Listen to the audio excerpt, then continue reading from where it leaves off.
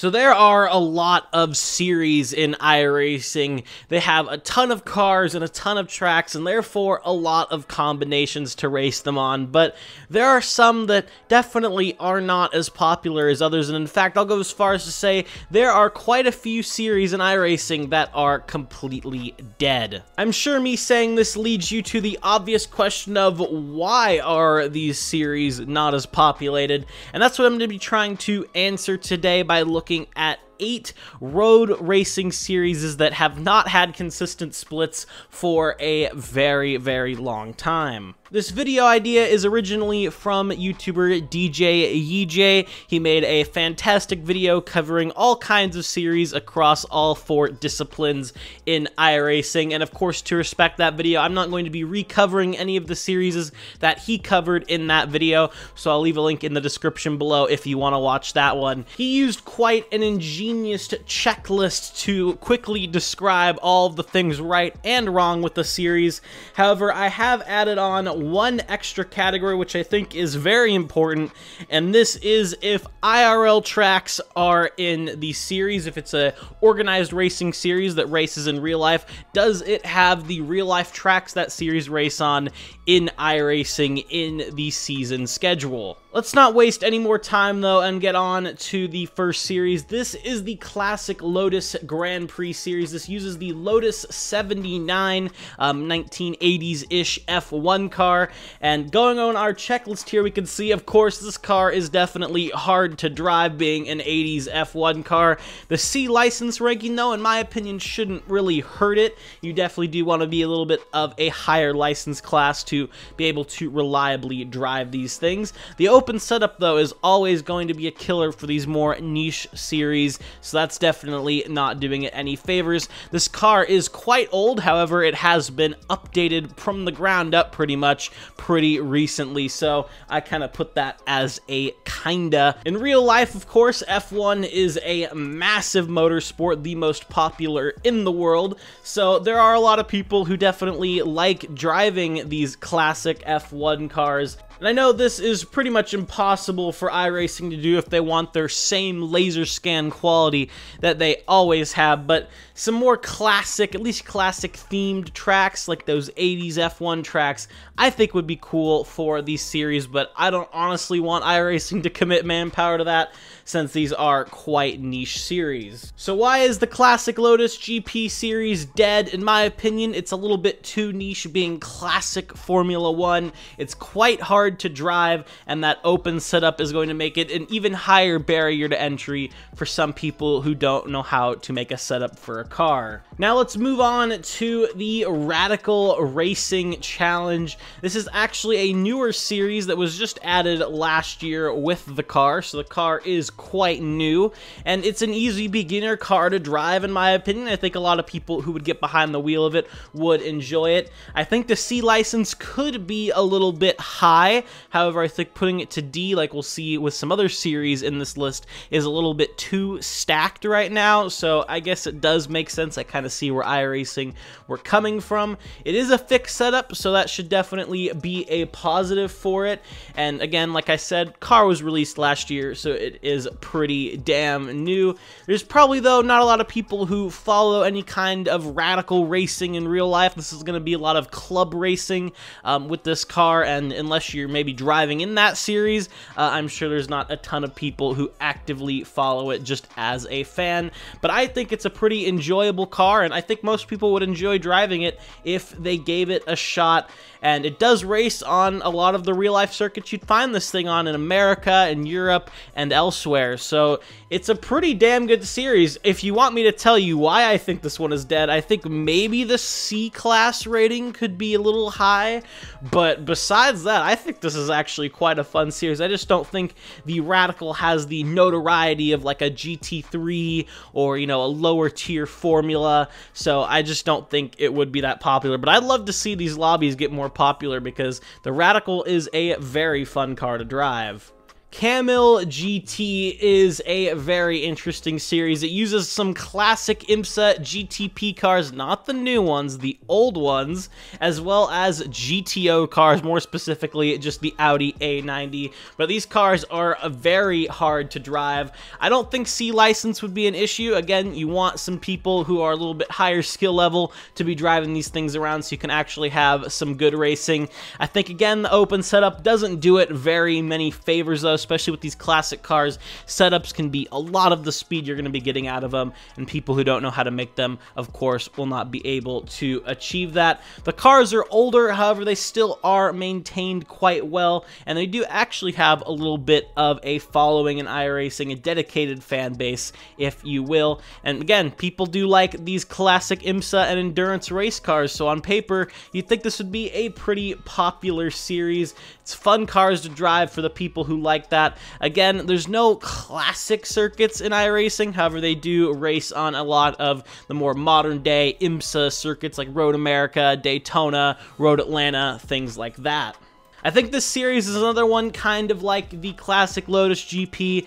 It's just one of those classic racing series that not a ton of people are probably going to enjoy. A lot of people are going to struggle to drive the cars, and with the cars being quite old as well, it could be a little bit much to charge $12 for them, at least in my opinion. Next up, we have the licensed supercar series, and this one is actually quite interesting to me. V8 supercars are quite hard to drive. I don't think C license is an issue, and the open setup definitely doesn't do it any favors. However, there is a huge following for V8 supercars in Australia. In fact, it has its own Australia-only server series, which is the only thing like it in iRacing.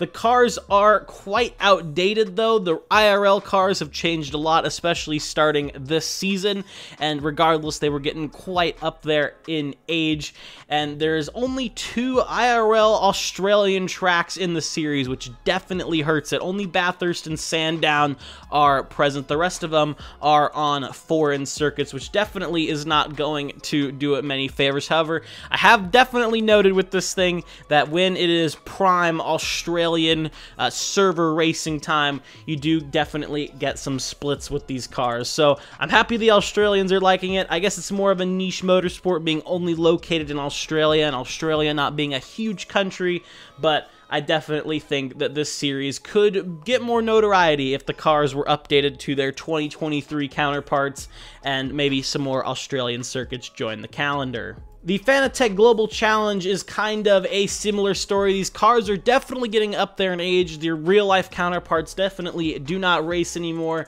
but these are pretty beginner cars. The D license should not be an issue for them. However, like I've mentioned before, that D license is pretty stacked with some quite compelling series. It is open setup, which I genuinely cannot get the rationale behind from iRacing. No IRL circuits, obviously, anymore as well, because the real-life cars don't really race, and I think these are overall pretty enjoyable cars for people who like GT racing. I just think this one kind of is a failure because there is so much in D-Class. You got Ferrari Challenge, F4, Mazda's still as well if you want to keep doing that, and a ton of other series as well, Skip Barber, just to name a couple more. So I think this is just one of those series that's getting a little up there in age, and people just aren't as interested in it anymore. The Skip Barber Mustang Challenge is a really weird series. It's one that has actually been added quite new. However, the car is extremely old. It came out in 2010. It is a 13-year-old car. Yes, they're still charging $12 for, might I add. It's a tricky car to get a hold of, probably, for most people. The D license, again, probably isn't an issue for this car, again, but stacked with a ton of series, so driving this 13-year-old Mustang that's not even a current model year of the Mustang or anything like that is going to be quite the big ask. However, the fixed setup should definitely be helping it. It doesn't race anywhere anymore, so it doesn't have any kind of real-life following, and for the tracks it drives on, it definitely uses some of those classic American IMSA and IndyCar circuits, but again, this car is so old, I don't think anything is really going to make this series any more relevant. I don't even know why iRacing added it, because they added it quite recently. It's a little weird, but regardless, it is definitely a dead series. US Open Wheel C, or Indy Lights, is definitely the most curious one on this list. It's a quite fun to drive open wheel car. I don't think the C license is hurting it too much. Again, we got F4 in D class, and then this is kind of a logical progression, being up there with F3 as well. The open setup is definitely hurting it though, and the car is quite new, so it shouldn't be an outdated car problem, and it does have a following. People who like IndyCar, I'm sure there are those who follow Indy Lights, but here's the big problem with it, and you probably already knew this when I said Indy Lights. Without an IndyCar license anymore, this thing is not really racing on any current IndyCar tracks, which means this thing has just been left out to the wind. IndyCar as a whole on iRacing has completely died since the IndyCar license went over to Motorsport Games. Hopefully now iRacing might be able to get it back, since IndyCar has officially moved away from Motorsport Games, but regardless, this thing struggles without the IndyCar license, but some fun cars to drive, and I think if people gave them a shot, they would definitely enjoy them. And again, quite an identical story for Formula B Renault 3.5. The cars are quite quick, but they're manageable. I think a lot of people would find them fun. I think definitely a killer for this series, though, is the B license. Way too high, and now with Super Formula and B class, well, this series is doomed.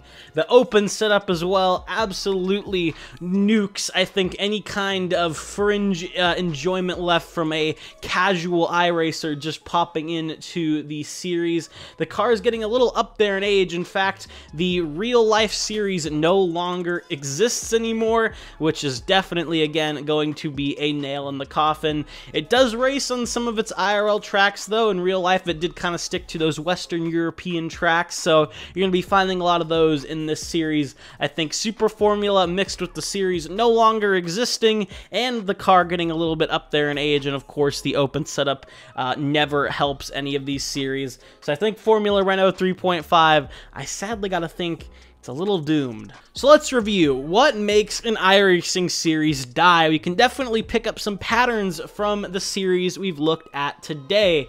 First thing can definitely be the age of the content. It's starting to get up there in age. It might not be as popular, and it could be harder for new people to shell out the $12 for a car that's 10 plus years old. Being an open setup series for a series on iRacing that is not super duper popular can definitely hurt people from just jumping in randomly and giving it a shot. I think another important thing is really if it's a real life racing series like V8 Supercars, IndyCar, something like that, it needs to race on its IRL circuits. You can see that here, case in point with V8 Supercars. Only races on 2 of its IRL circuits. There are definitely some series on this list that I wish could get more popular.